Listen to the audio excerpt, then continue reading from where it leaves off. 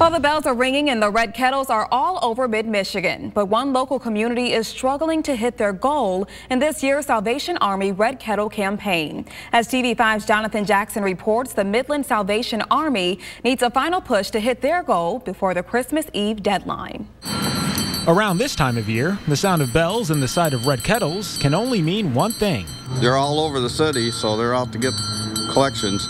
The Salvation Army's annual Red Kettle campaign is up and ringing once again. But here in Midland, they've fallen short of their $104,000 goal, which ends on Christmas Eve. Think about that amount of time, and over the last 4 or 5 weeks, we've only done about 50%. The last 2 weeks now, we got to get that other 50%. That's Captain Brian Goodwill, the aptly named Corps officer for the Midland Salvation Army. He's been serving the community here for over 6 years now, but with time running out until Christmas, needed a little help of his own.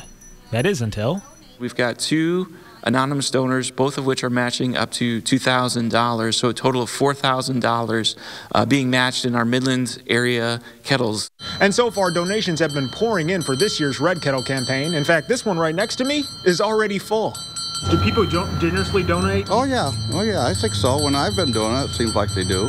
In his 5th year as a volunteer bell ringer, Gail Bradish says the community seems more inspired than ever thanks to today's $4,000 matching donation.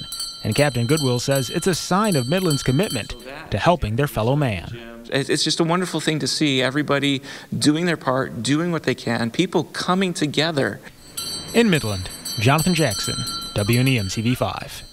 If you'd like to make a donation to the Midland Salvation Army, you can do so by texting miracles to 71777, just like you see on the bottom of your screen there. Or you can head over to the weekend hot link section at WNEM.com.